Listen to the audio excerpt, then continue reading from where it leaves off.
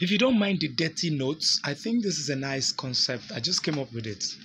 I usually do the normal money box, but then I just came up with a concept of making a space for wine and some other things. You can put a perfume, you can put chocolates, you can put any other thing. This is a normal money box. Let me see if I can open it. This is the normal money box. I love you. It can be any other thing.